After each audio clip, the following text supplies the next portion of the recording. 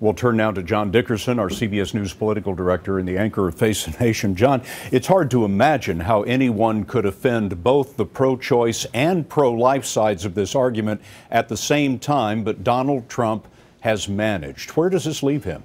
Yeah, it's a rare trick to do both. And this also underscores a criticism of him, which is that Donald Trump hasn't fought through the important issues.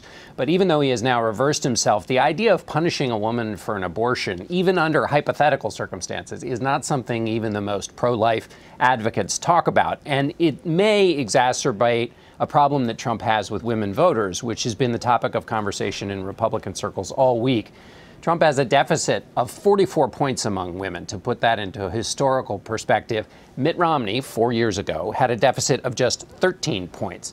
And given those numbers, even some of Trump's supporters wonder why this week he's defended his campaign manager in an altercation with a female reporter by questioning the truthfulness of that reporter, and carried on his public feud with Fox's Megyn Kelly. As a sign of how his opponents are trying to take advantage of this, Ted Cruz held an event in Wisconsin with his wife, his mother, and former candidate Carly Fiorina. He called it a celebration of women. John Dickerson, our CBS News political director, will be watching Face the Nation on Sunday. Thanks, John.